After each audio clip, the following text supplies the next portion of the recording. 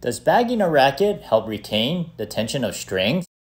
Does bagging a racket help protect the strings? Or is bagging a racket just for looks? In this video, I'll answer these questions and address why it's not commonly seen on the Pro Tour nowadays. And I'll share some ideas about bagging a racket in a plastic bag. All right, let's get into it. All right, so let's first talk about back in the day. And when I mean back in the day, I mean pre-2019. And I'll talk about the stringer standpoint and the player standpoint, why bagging a racket in a plastic bag was commonly done.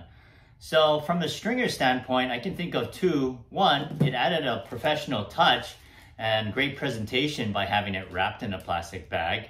And two, it was great advertising for the company that was sponsoring the stringing team. All right, so now let's talk about the player standpoint, and I can think of four. Number one, Ivan Lendl was believed to be one of the first professional players to wrap his rackets in a plastic bag. And his reasoning for that was that he was using uncoated natural gut and he wanted to protect it from moisture and humidity. So that made sense. Number two, he keeps the racket clean and untouched by anyone besides the stringer. In other words, it goes directly from the stringer's hands to the player's hand. However, I had a shocking experience with a former number one player that I'll share with you at the end of this video. Number three, it might make it easier for the pros to differentiate between their used and their freshly strung rackets. And number four, I had a player once tell me that he liked these plastic bags to reuse them for his sweaty clothes. Although some believe that a racket wrapped in a plastic bag can retain the string tension, there's no scientific proof or truth to that myth. All right, so now we're in June 2019, and this is where the All England Lawn Tennis Club banned the use of plastic bags at Wimbledon.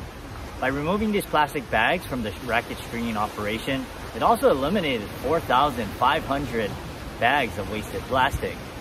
Since then, players and stringers alike have dismissed the idea of using plastic bags and that it has any practical purpose. All right, so next I wanted to talk about how you can reuse plastic bags today. So if you work in a tennis shop, you would typically have rackets shipped to you like this in a plastic bag. So why not save them and reuse them? So what I like to do is just keep these on hand because I still like to wrap some of my clients' rackets. It won't look custom like these racket bags, but it'll still be useful in three ways. One, I like to bag the racket when a client has natural gut. And what I'll do is I'll typically put it up on the rack, wrapped in the plastic bag.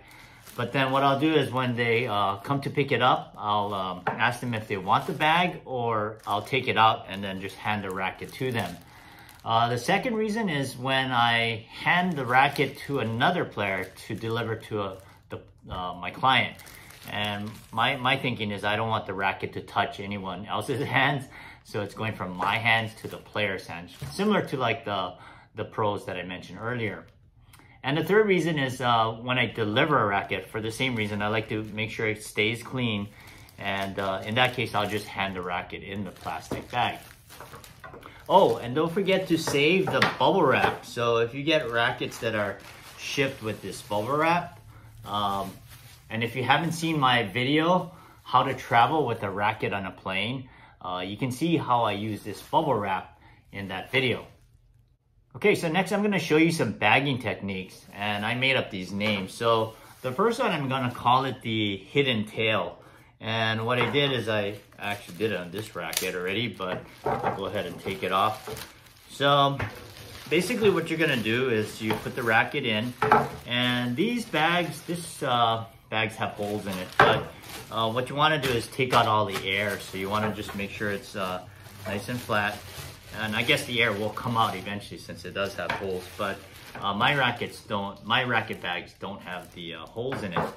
So what you're gonna do is you're gonna tighten the racket by making a little tail right here at the end. And then what you're gonna do is you just twist it until you get it all the way up to the top. And I call it the hidden tail because what you're gonna have is this little pocket right here. And what you're gonna do is you tuck it into that little pocket, and that's how you hide that tail. So you can either use a rubber band to secure the tail, or you can use this blue painter's tape. And this is what you see on a lot of the pros rackets when they were having their rackets bagged. They would have it secure at the end of their on the grip. So what I'll typically do if I do this, I'll cut it, and at the end just make sure you double it over so that it's easy to find the end. And yeah, it looks like this. So there's a little flap right here that they can just peel right off. So that would be just taken off like that. So that's the hidden tail. Now let's say if I have two rackets. So what I'll do is I'll grab the two rackets. They can both fit in one bag. So it's like this. So same thing, you're gonna tighten it and get all the air out. And you just wanna make sure it's nice and flat. And so what you're gonna do is you still twist it like this until you reach that very end of the tail. And then what you're gonna do is just, the pocket is now in between the rackets. So what you're gonna do is you kind of wedge it in there, and then there's the hidden tail. So you have no, there's no tail that you can see right there. So again, you can use the painter's tape, or you can use a rubber band and just secure it that way. All right, so I'm calling that the hidden tail. Now sometimes I use the double flap over, and what I do, I use that technique when I have bubble wrap and when I ship rackets to some of my clients. So let's say if I have a racket with the bubble wrap, what I find is that it's hard to make the tail when you have the bubble wrap bag in it because of its thickness. Some bubble wrap will end, it'll be shorter than the racket itself, but in this case, this bubble wrap is actually past the butt cap. So what I'll typically do is, again, try to flatten it out. And you're just gonna basically fold it over like that. And I'm calling it a double flap because basically you're just gonna fold one side over and then fold the other side over like that. And again, you can use a rubber band, or you can use the painter's tape. So this technique will work for a single racket or a double racket. All right, so now I'll share my experience with a former #1 player, kind of a shocking experience actually. The year was 1995 and the site was at the US Open. So in this particular year though, he was seeded 14th, but 3 years prior, he was a #1 player in the world. So he was playing a match on Grandstand, and he had his racket sent in to the Babolat stringing team on site and wanted his racket strung while his match was being played. So although I didn't string his racket, I did volunteer to run his racket in during the match. Back then, the stringing room was located in the player's lounge. So I had to run across the grounds, eventually reaching the stadium court where the grandstand court was located. I reached the tunnel, I waited patiently for the changeover, then I darted across the court to deliver this nicely wrapped racket. And here's what he had to say.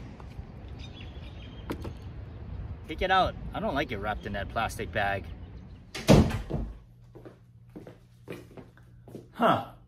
Now I'm thinking about my experience 28 years ago.